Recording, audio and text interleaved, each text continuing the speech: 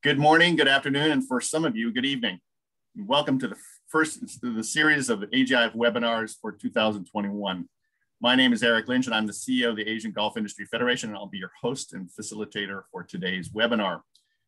By way of background, the AGIF launched this series of webinars in late 2020 and ran 10 online seminars in the latter part of last year. The feedback and participation from the global industry was fantastic and gratifying to receive. And as such, webinars will now become the mainstay of our activities and now and in post-COVID period. Most every week on Thursdays, we'll continue to deliver webinars on turf and club management issues with industry leaders to supply career building information to professionals in Asia and the rest of the world. We have a great lineup of speakers generously willing to share their time and expertise with us. A bit about the AGIF. The Asian Golf Industry Federation is a not-for-profit membership federation comprised of suppliers and facilities in the turf, club, and sports industry. The federation focuses on building sustainable practices, both in the environmental and economic aspects throughout the Asia-Pacific region. We believe that key in the development of a sustainable industry is the education and empowerment of professionals in the industry, hence events like today. We developed the AGIF certificate in greenskeeping, which is supported by the RNA and 5 AGIF member organizations. The CIG focuses on development, the skill of greenskeepers and turf professionals throughout Asia. We also focus on club management education and our partners with the Club Management Association of America. And we rolled out their education in Asia for the pathway to the certified club manager degree. The CCM is considered the gold standard in club management industry globally, and managers in Asia can now achieve the necessary education here in Asia as a result of this partnership with the CMAA. It is vital to have strong partners in implementing education throughout Asia, and our education is recognized for credits by the PGA of America, the PGA of GBR in Ireland, the PGA of Australia, the PGA of Japan, the Club Management Association of America, and the GCSAA. Due to the travel restrictions from COVID-19 pandemic, webinars are the only way we can continue to deliver education at the moment. We'll resume event education when travel restrictions ease, and we'll continue to keep you posted as this develops. Over the last few months, we've spent a lot of time improving our digital offering and membership benefits. For more information, please log on to www.agif.asia, as well as our LinkedIn and Facebook company pages. Please also sign up for our weekly newsletter to join the 10,000 plus industry contacts to receive a weekly industry update.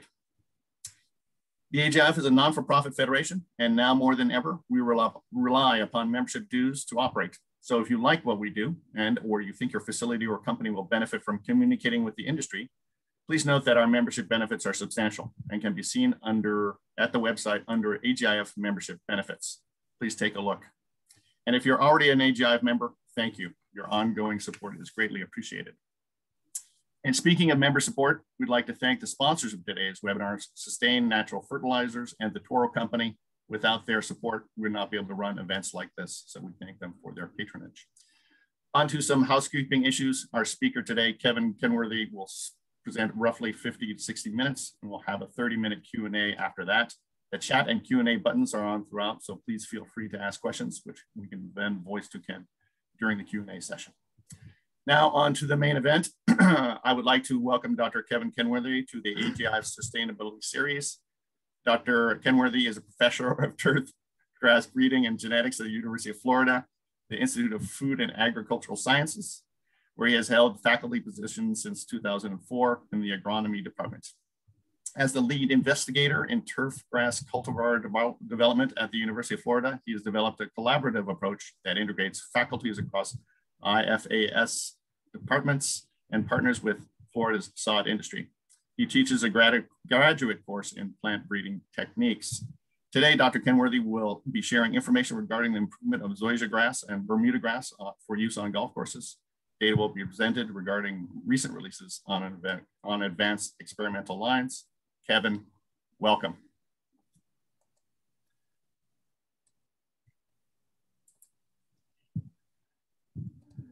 Eric, thank you for that introduction, and thank you AGIF for the opportunity to speak with you today. This is quite an honor for me, and what a great result of the situation we're in that easily allows me to share some information from my breeding program with quite a wide and diverse audience. So it's truly my honor to be here, and particularly to speak to so many people who work and live in the regions of the world where zoysiagrass is native. And, you know, I've been a big fan of zoysiagrass for many years, and I'm sure I could learn far more from many attending this presentation than what I'll be able to deliver in terms of education. It'd be wonderful one day to visit some of these regions and see some firsthand accounts.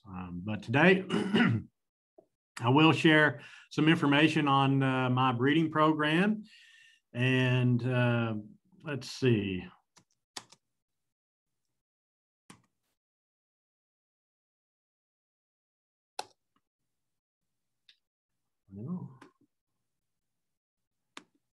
There we go. I thought I would start off by just providing a little bit of background on my location and where I'm at so that you can have some sort of reference. I know that many out there know where the state of Florida is, but you may not understand where the University of Florida main campus is. And it's in this area of the state here that we refer to as North Central Florida. You can see with respect to Orlando, where Disney World is, and of course, Miami down in the southern part of the state. The weather patterns and the climate of the region where I am up here is far different than what the southern part of the Florida Peninsula experiences. I have a somewhat of a winter, whereas as you get below that Tampa-Orlando line and move further south in the state, there are many areas of the state that have little to no winter at all. It's truly a tropical environment as you get down into the very southern part of the state. So that allows me to expose and screen things in some very diverse environments that could have wide adaptability around the world.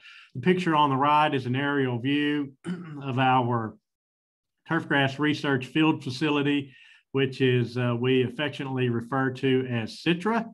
And that's because it's located in the very tiny town of Citra, about 30 miles south of Gainesville. This wonderful facility, since we're located in the central part of the state, we have a very deep sandy soil. And so even though we're in a high rainfall area, drought symptoms can show up very quickly in this region of the state, particularly during the summer when we have high temperatures. If we don't get rain for 5 or 7 days, then we can have some drought symptoms show up depending on the species. But we do get a lot of rainfall. I'll talk about some of that here as we go forward. So a little more on our climate.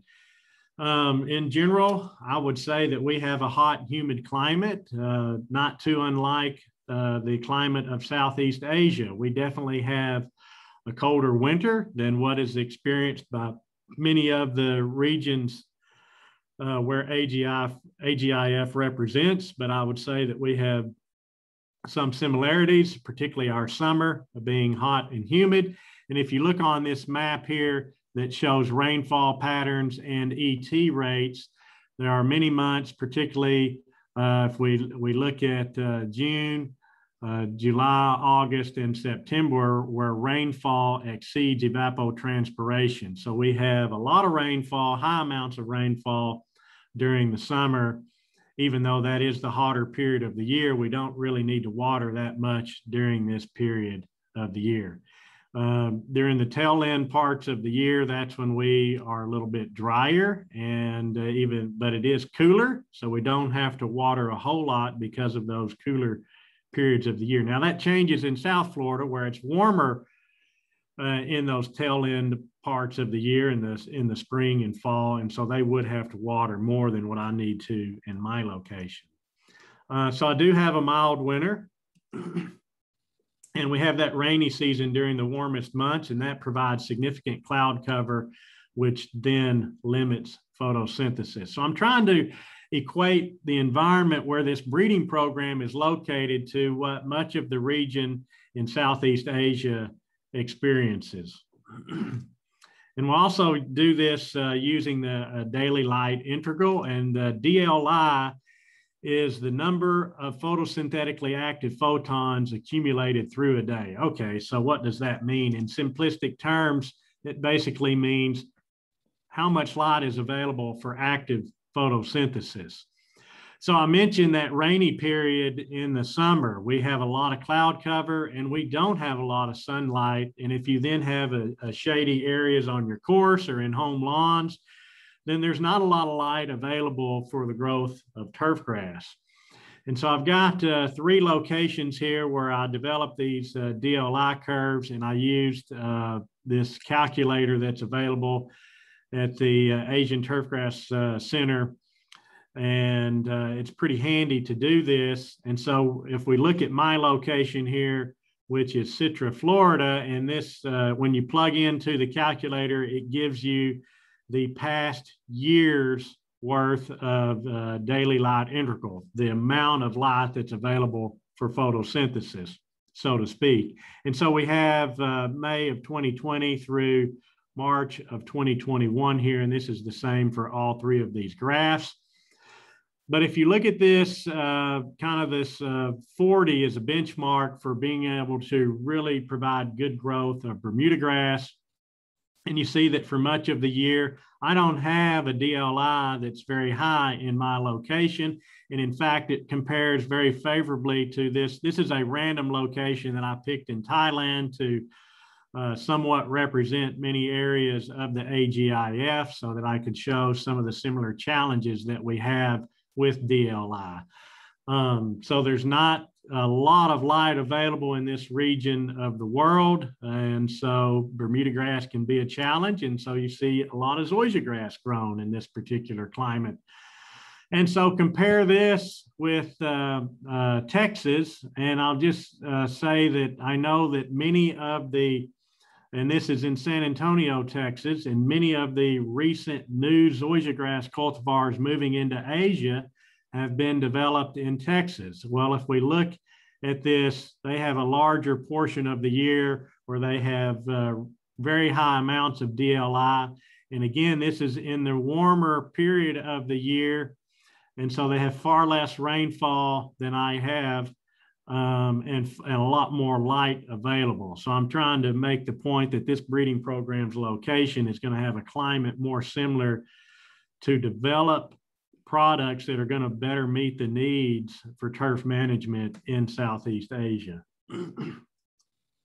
So the first thing we're going to look at is Bermuda grass. And when we go into these 2 species, we're going to talk about Bermuda grass and zoysiagrass. I'll talk just briefly on kind of the existing market before we talk about the breeding program. So of course, with Bermuda grass, Tifway 419 was released in 1960 and is still the basis of the Bermuda grass industry worldwide. Things are beginning to change now, particularly in the United States with many new cultivars on the market. In the late 90s, Tif Sport became available, didn't have a long lifespan. In the early 2000s, Celebration, which has an established foothold in the United States. Patriot didn't do a whole lot, and Premier Pro hasn't done a whole lot. In the late 2000s, Tif Grand came on board, hasn't done a whole lot in the US. And then in the last 5 years, really many, many new cultivars have come onto the Bermuda grass market and really changed the market.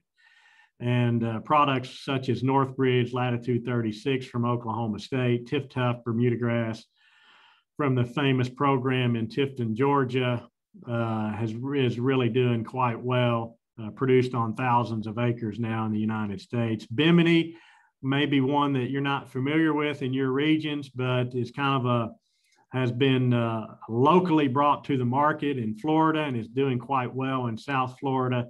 Tahoma 31, the most recent release from the Oklahoma State program. And then 2 additional cultivars that you may not have heard of, Land Run and Iron Cutter, also developed in Oklahoma, but by a private company in a very dry part of the state. But those grasses have done well in some regional testing, such as the INTEP program. And then if you look at seeded cultivars, I've got a few listed there, but there are really too many to mention. I actually looked at a trial today of some seeded Bermuda grasses, and you can see some slight differences in color, but for the most part, many of them look fairly similar, at least they do in our environment. And overall, their quality still doesn't match those of the vegetative Bermuda grass cultivars here on the left. So a little bit more. It's important to know what we mean by hybrid Bermuda grass. I would say the term hybrid Bermuda grass used to have a very specific meaning, but that term kind of got butchered in the last 10 years with the development of celebration Bermuda grass. So we've now kind of fine-tuned our definitions of hybrid Bermuda grass. Dr. Wayne Hanna from the Tifton, Georgia program wrote this article in Golf Course Management magazine to help redefine the terms for hybrid Bermuda grass. And so a hybrid, when you're a plant breeder, the term hybrid simply means that you've crossed parents that differed for the trait of interest. And so while we had a more specific use of the term hybrid in Bermuda grass previously, to say that celebration is a hybrid Bermuda grass is perfectly acceptable and scientifically correct. You're taking two different common Bermuda grasses, Cynodon dactylons, crossing those to produce a hybrid that has a combination of new traits. And so celebration is a hybrid Bermuda grass, is a hybrid of two common Bermuda grasses. Bimini as well, a hybrid of two common Bermuda grasses, and all of the seeded Bermuda grasses on the market are common Bermuda grasses as well. So kind of the new twist in the use of hybrid Bermuda grass terminology to refer to the majority of those on the market, we like to encourage people now to use this specific term, triploid interspecific hybrid Bermuda grass, to refer to things like Tifway 419 or Tif-Tuff or Tahoma 31 or Latitude 36. And so most of the high quality interspecific hybrids in Bermuda grass are a cross between two distinct species. When we use the term interspecific, that means we're crossing plants that are different species. They're related, they're the same genus Cynodon, but they're different species. One of these being Cynodon transvalensis and the other being Cynodon dactylon. We use the loose term of African Bermuda grass for Cynodon transvalensis and of course common Bermuda grass for Cynodon dactylon. And when we make a hybrid, when we produce a seedling between these two species, we now refer to this as a triploid interspecific hybrid Bermuda grass. And so what do we mean by triploid?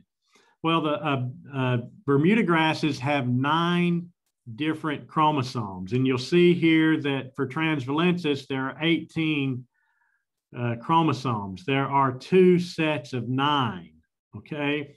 And for common Bermuda grass, you see 36. There are 4 sets of 9. So if we cross a plant that has 2 sets and a plant that has 4 sets, that means we end up with a hybrid with 3 sets of chromosomes. 3 sets of 9 gives us a total of 27 chromosomes.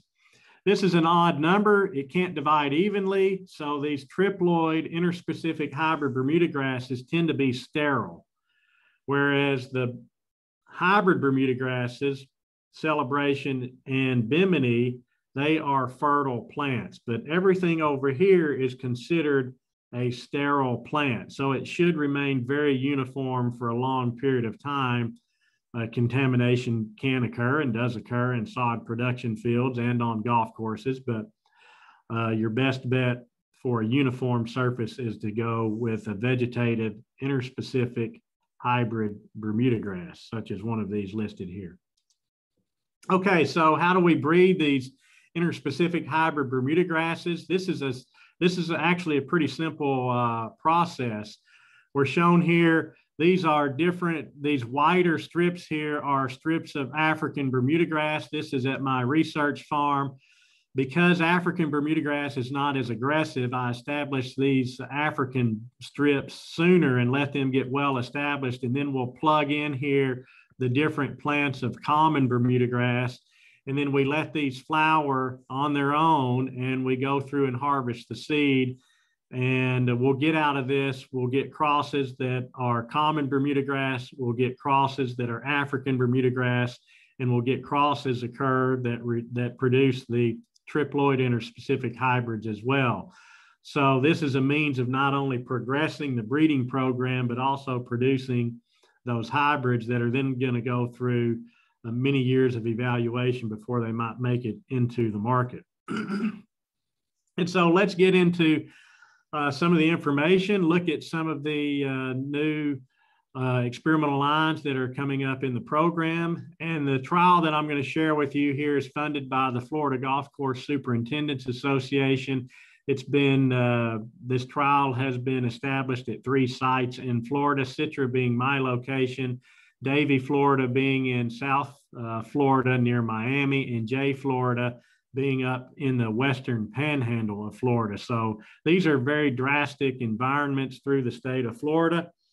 And if you were to drive from Jay to Davie, you would spend about 10 to 11 hours in the car. So Florida is not one of the biggest states in the US, but in terms of length, it's a long ways from one tip to the other.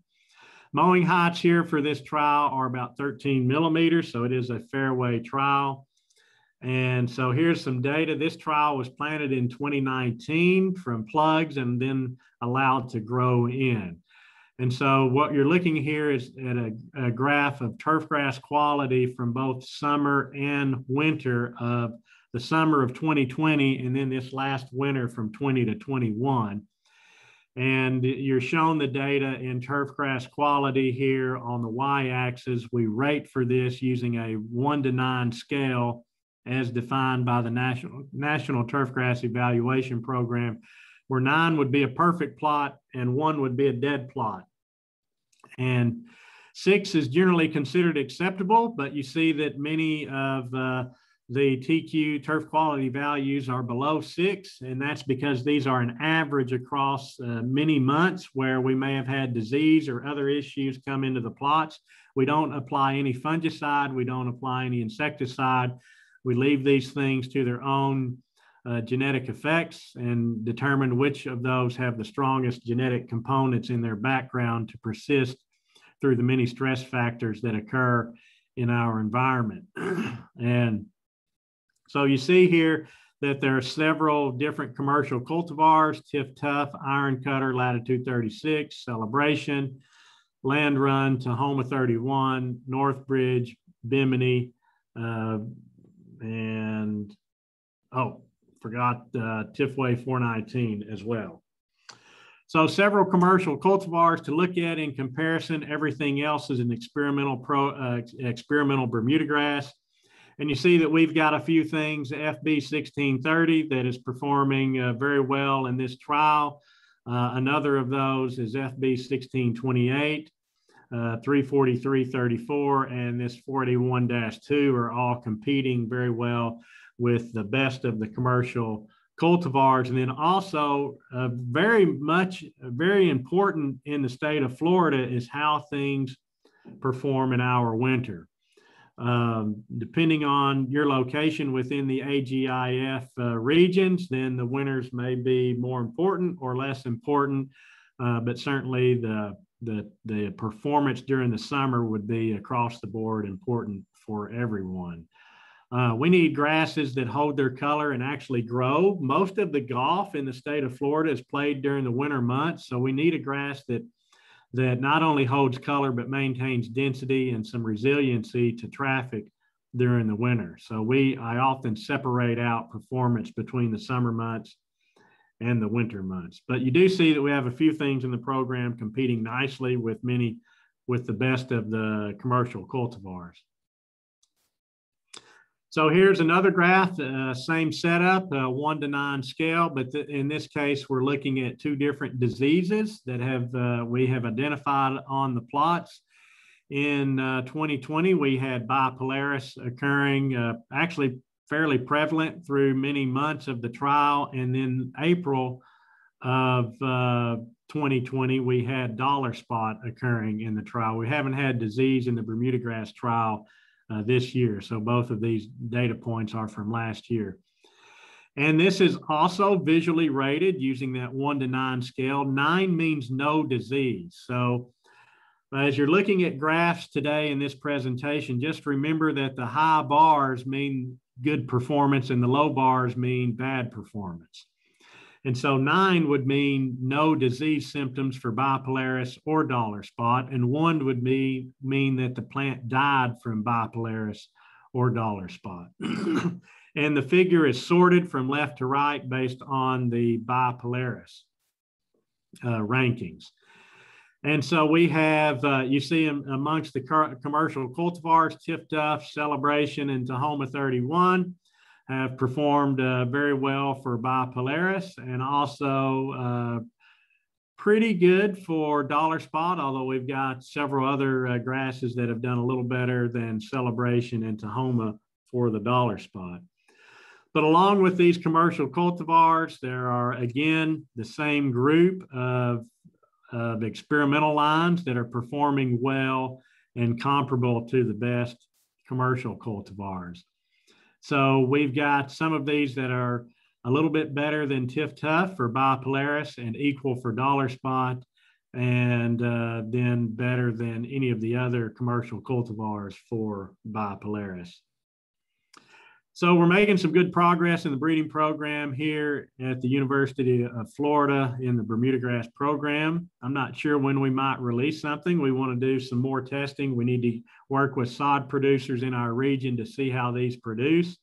There's a lot that goes into the development and release of a cultivar. It's not just small plot evaluations, but we've got to work with growers, We'll work with golf course superintendents as well to put some out on golf courses and get some real world situations before we make decisions on release.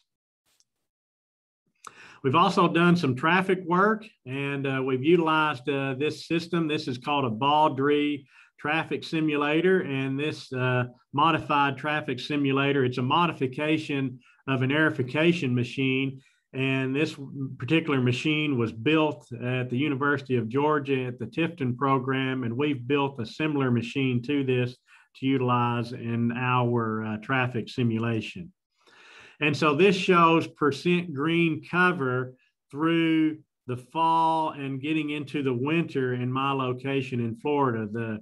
The dates for rating are October, November, another one in November, and then in December.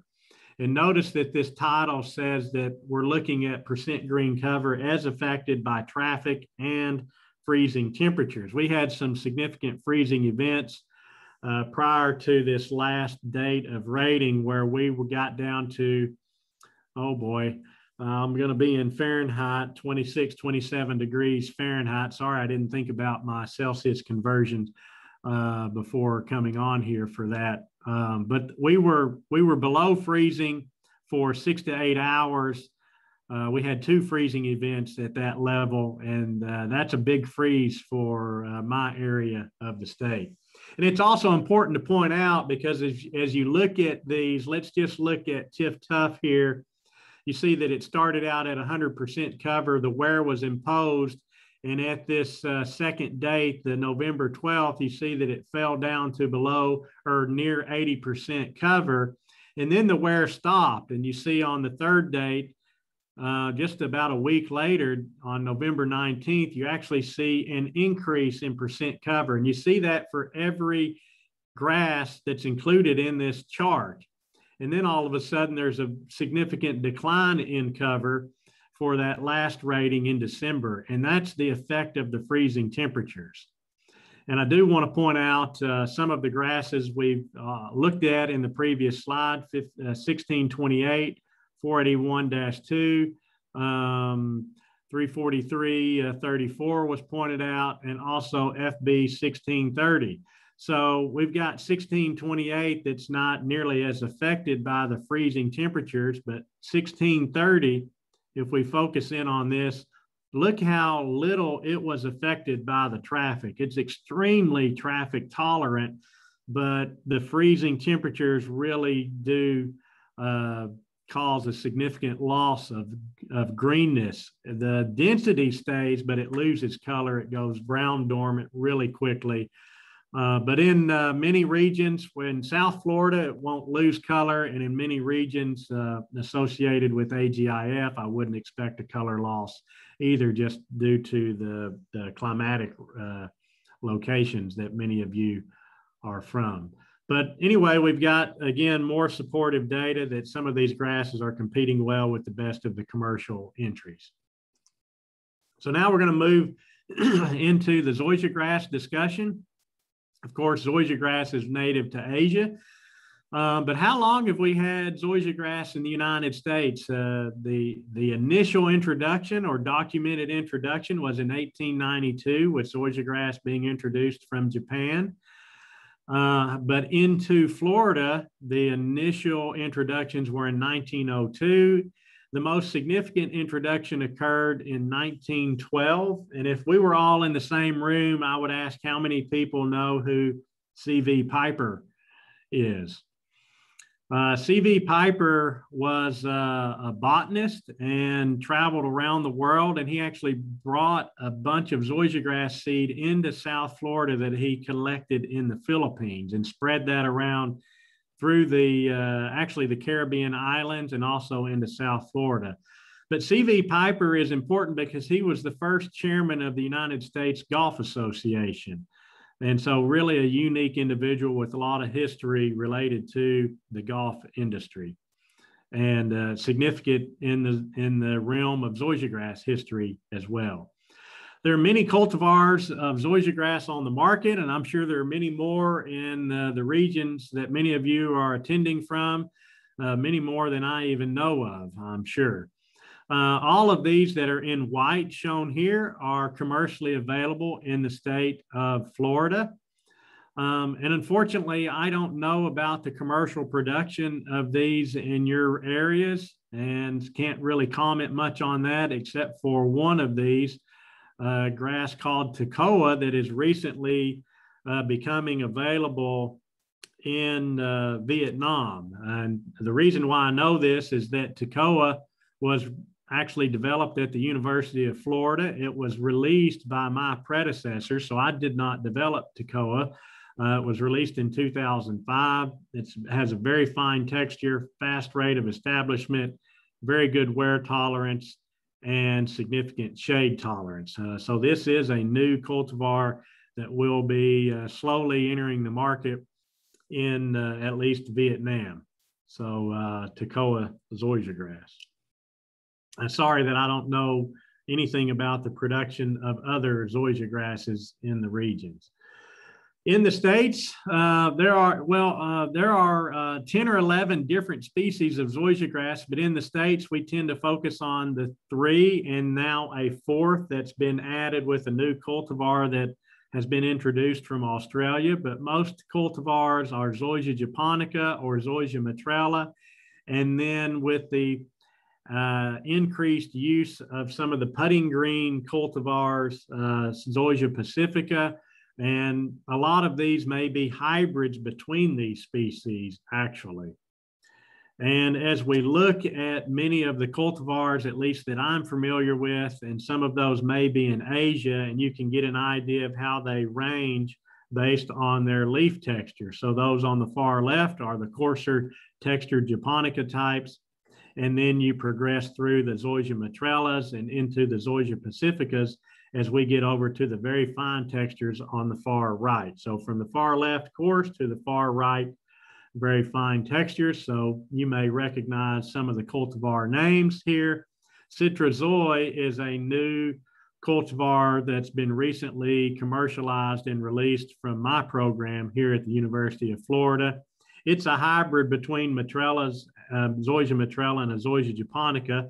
So it has an intermediate leaf texture between those two species. So in the context of breeding zoysiagrass, very different from what we do with Bermudagrass. And you see some seed heads here. We actually make hand crosses, and then we bag those seed heads in the greenhouse. So it's a manual crossing process with zoysiagrass. So we will select a female and a male differently. The unique thing about zoysiagrass is that it exhibits a biological process called protogeny, which means that the female reproductive organs develop on a flower before the male. As we look at a seed head and an individual seed on a seed head, there will be both male and female development within that floret, okay? But protogeny means that the female organs develop first. You see these feathery stigmas emerging out of the florets, and those are feathery so that they're receptive to pollen grains. And when they're nice and clean and white like this, that means they haven't been pollinated, but they are mature and ready to be pollinated by another flower. This helps to prevent selfing in zoysiagrass. Although if you have another flower or seed head that's nearby, pollen from that one can easily cross with its neighbor seed head. So it's not a very good mechanism for eliminating selfing altogether. But it does mean that we can control the pollination process to some extent. Over here on the right, the male organs have extended out of the florets, and this one is at such a level that the pollen is mature, so you can't really see the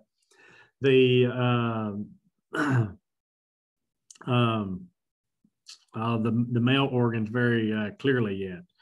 And so we want to make a cross between these two, right? And so we're going to do that. And so this shows a close-up of the seed head where the anthers was what the term I was looking for. The anthers have matured. They're full of pollen and ready to shed. You can actually still see one of the female feathery stigmas here. It's not bright, shiny white, so it has been pollinated before. And here's an example of the anthers here. But this is hope this works. This is a video, and I'm going to show the pollen release from this, and we capture the pollen, not on this video. I'm just showing the actual release of the pollen.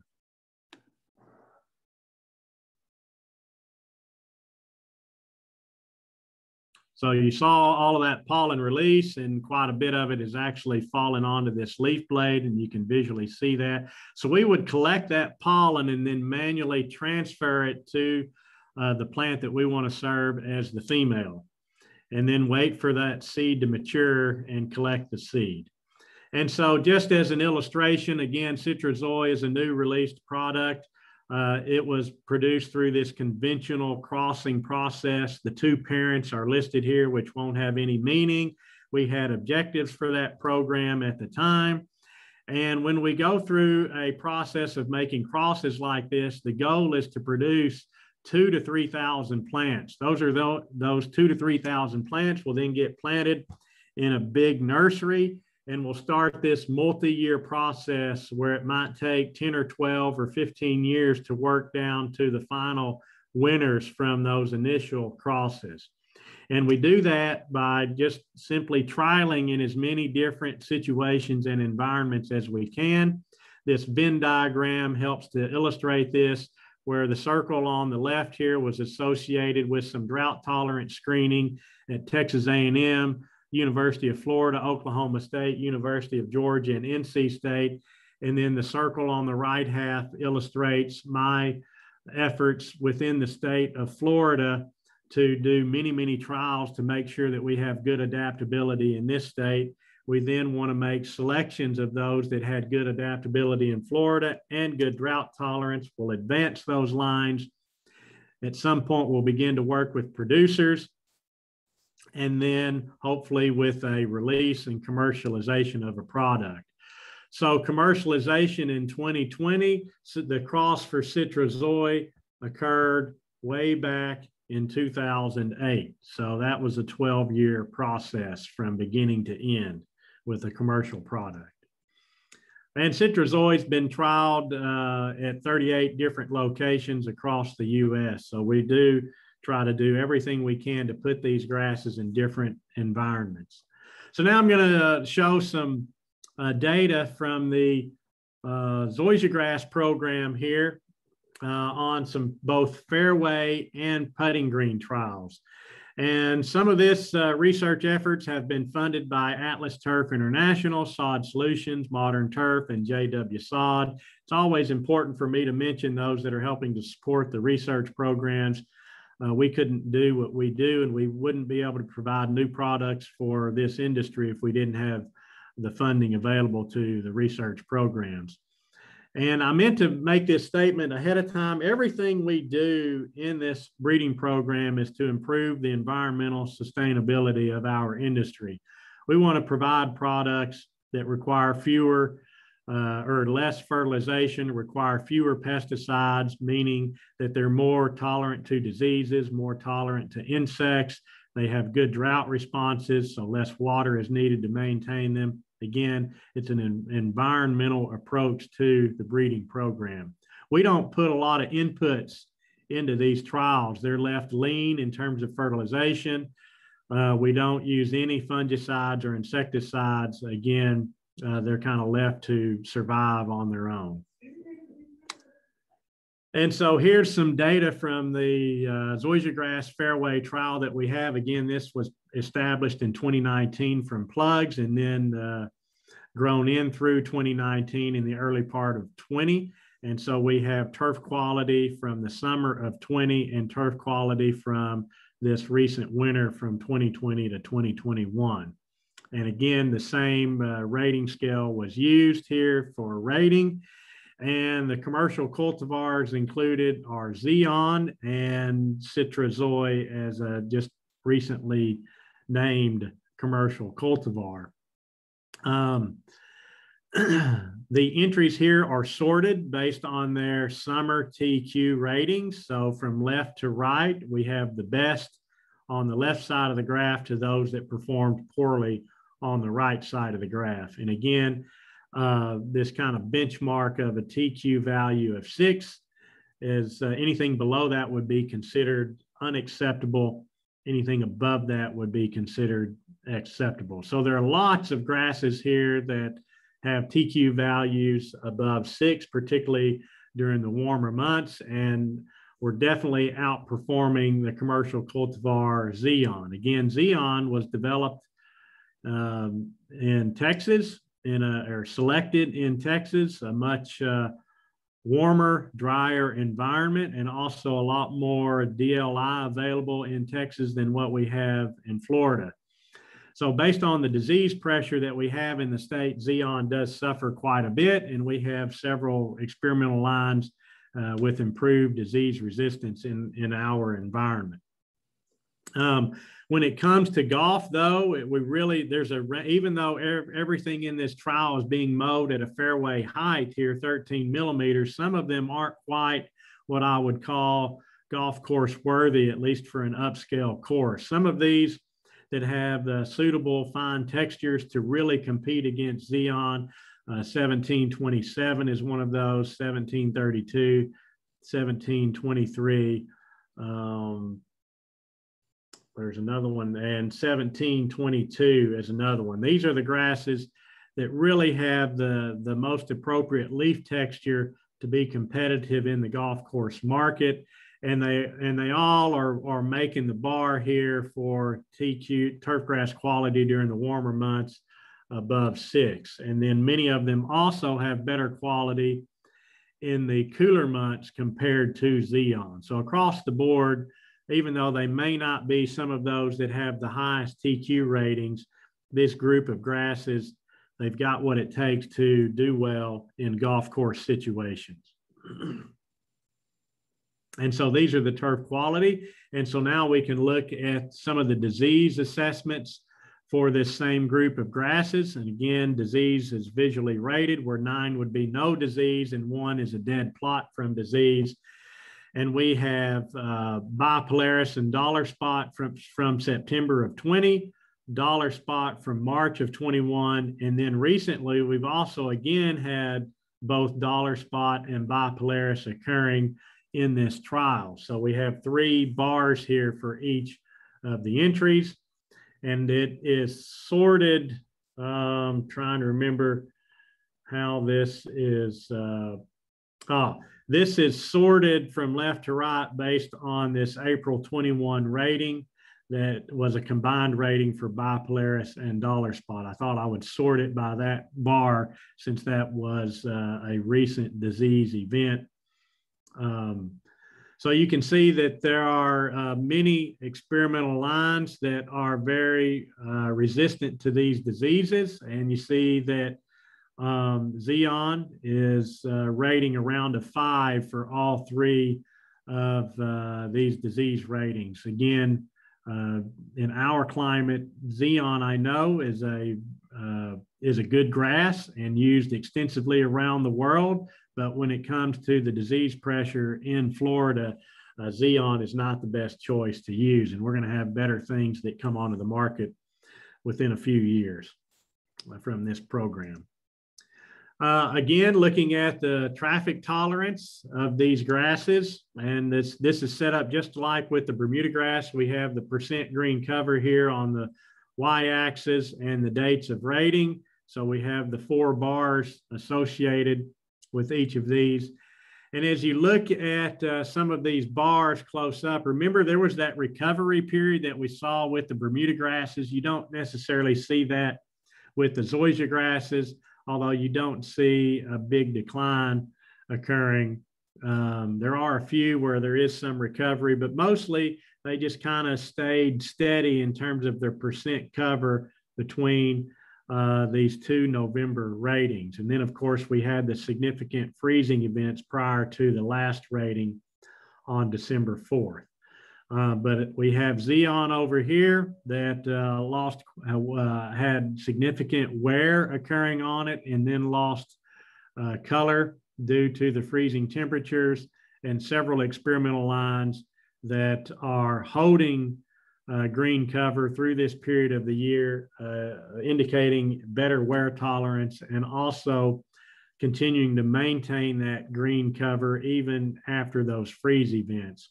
One of the major goals of the Zoysia program is improved winter performance. And we do this not only just for the golf program, but in the landscape program as well, because our primary landscape species is St. Augustine grass, which doesn't really lose color in the winter in the state. So if your neighbor's got St. Augustine grass and you've got zoysia grass and your zoysia grass goes brown dormant in the winter, then you're not happy. And so again, some of the traits that we work on aren't always environmentally important, but they're important to the end consumer. And winter color is one of those that's really important to the end consumer and important for golf courses in the state, with all of our play occurring in the winter months in Florida. So that's it for the Zoysia fairway. We've also got some Zoysia grasses that we're evaluating for putting green performance. And again, this was established in 2019, and the mowing height here is 4.2 millimeters. And we have turf quality in 20 and turf quality up to the current point here for 2021.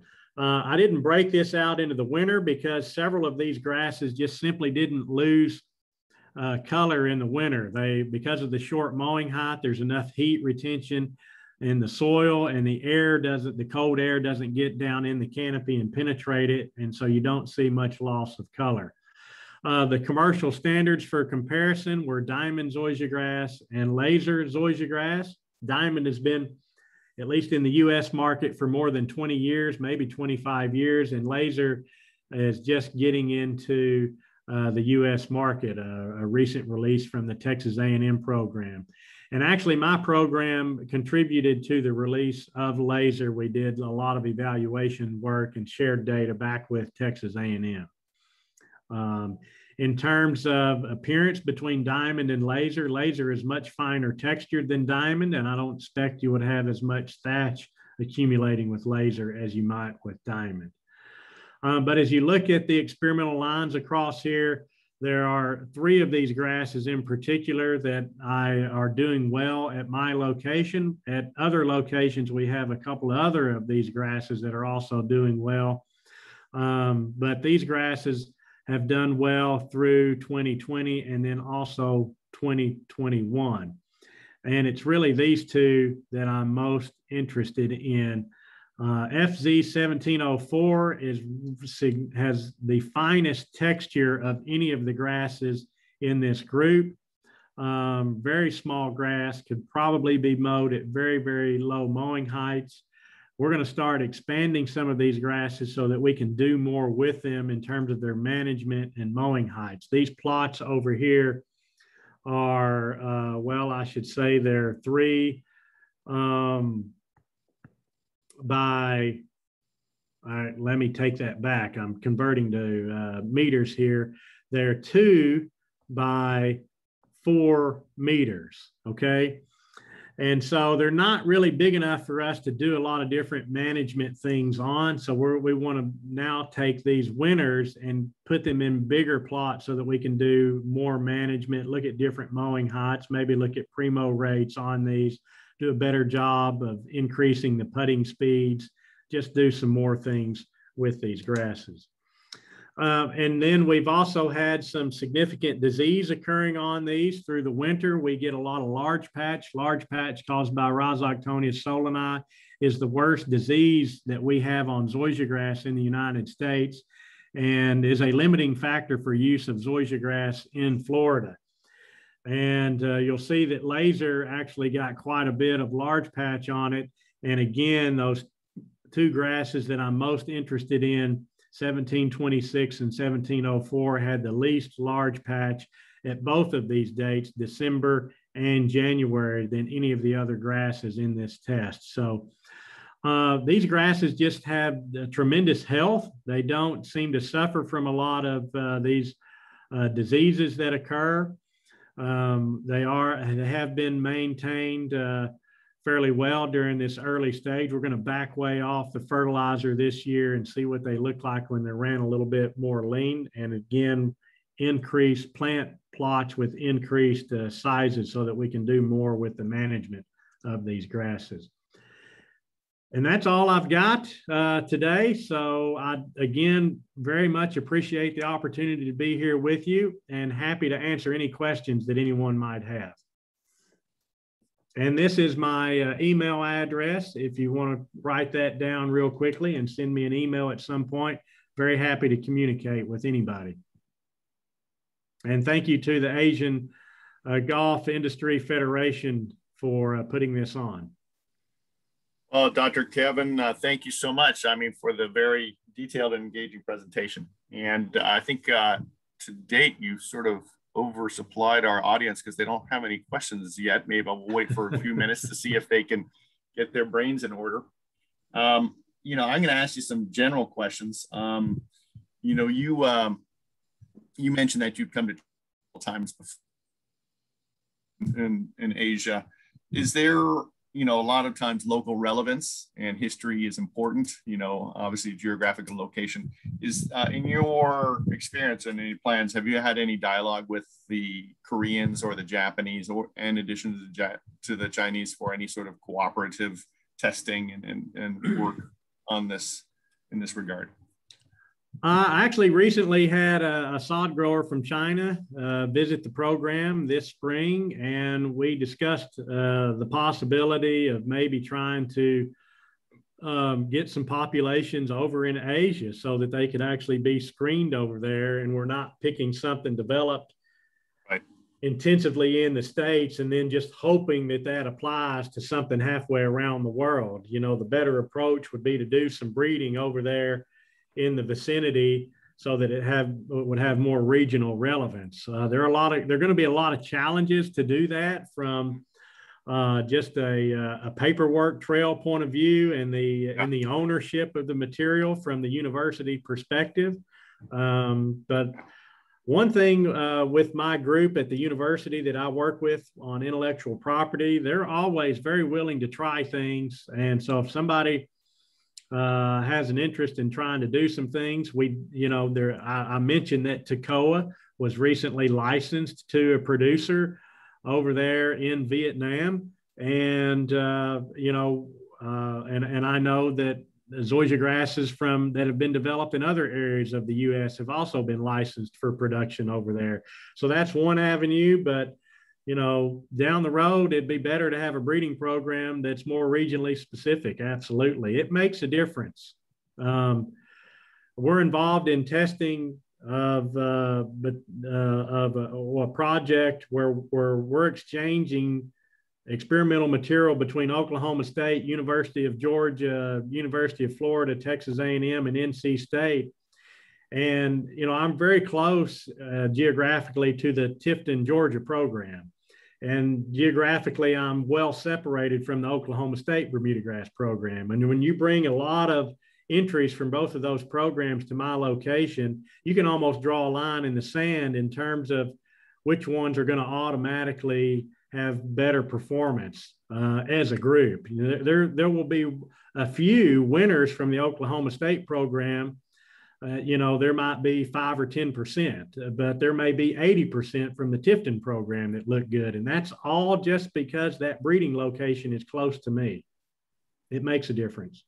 So there's a lot of potential to expand that sort of cooperation with Asian turf institutes and really localize the results.